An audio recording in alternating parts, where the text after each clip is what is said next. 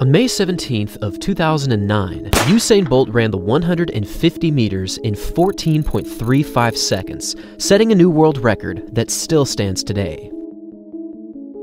This was a classic Usain Bolt performance. He was smooth, he was fast, he was oddly comfortable, but he also had a top-end speed that was completely unmatched, as he cruised away from the entire field almost effortlessly over the second half. This world record time was but a taste of what was to come in 2009, as Bolt went on to break 3 world records at the World Championships in Berlin, Germany, running the 100 meters in 9.58 seconds, the 200 meters in 19.19, and also the 4x100 meter relay in 37.31 seconds. 2009 was a pretty crazy year for Usain Bolt, as he was breaking records almost every single time he touched the track. However, this 150-meter race really was one of the most underrated performances, and it has now stood as the world's fastest time for just over 13 years. The closest that anyone has ever gotten to this time was Tyson Gay from the United States just 1 year later in 2010, when he actually split a 150-meter time en route to a 200-meter performance in 14.41 seconds, falling just short of Usain Bolt's 150 world record. And even though these two times have now stood far away from any other athlete to ever compete in this event, we just witnessed something very special that just might rival these two legends. Just 1 day ago, the American athlete Fred Kerley posted this video on Instagram, where, according to his information, he ran a time of 14.01 seconds for a 150-meter sprint, which of course would be a new world record in this event. Now, I've been very impressed with Fred Kerley's performances over the previous few years, as he's now won an Olympic silver medal in the 100 meters, a World Championship bronze in the 400, and he's also become the 3rd athlete ever to go sub-10 in the 100, sub-20 in the 200, and also sub-44 in the 400 meters. This incredible combination of speed and strength makes Kerley one of the most well-rounded sprinters to ever compete, and it certainly seems as though he will be a force to be reckoned with over the following few seasons. However, was this performance that he ran in practice actually a 14.01 in the 150?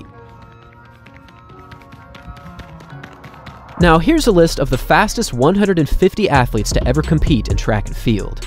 As we previously mentioned, you've got Usain Bolt and Tyson Gay up front, but we also have many other all-time greats, such as Johan Blake, Michael Johnson, Maurice Green, and Donovan Bailey. These athletes are some of the most successful and influential figures in the sport of running, so to say with confidence that Fred Kerley took down these athletes by over 0.3 of a second, including the legend himself, Usain Bolt, seems like kind of a stretch when you look at the bigger picture. Now, when I first saw this video, my immediate reaction was that Fred Kerley seems like the perfect athlete to take a shot at the 150 world record, so perhaps this performance was in fact legitimate. But then you have to take into account many of the different factors going on here, such as the inconsistency of hand timing in any sprinting performance, also the presence of the wind during this run, and also, was he actually running a full 150 meters here?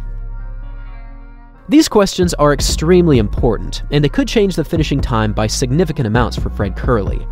But to get a better idea as to exactly how fast he was running in this performance, I did some of my own timing, and I actually got times of 14.25, 14.32, and also 14.31, which is quite the significant amount away from 14.01. However, I could also be incorrect, because it is difficult to see exactly when he crosses the finish line here. So what we'll do is we'll put up the full racing clip, and I challenge all of you to time Fred Kerley yourself, and leave the time that you get in the comment section down below.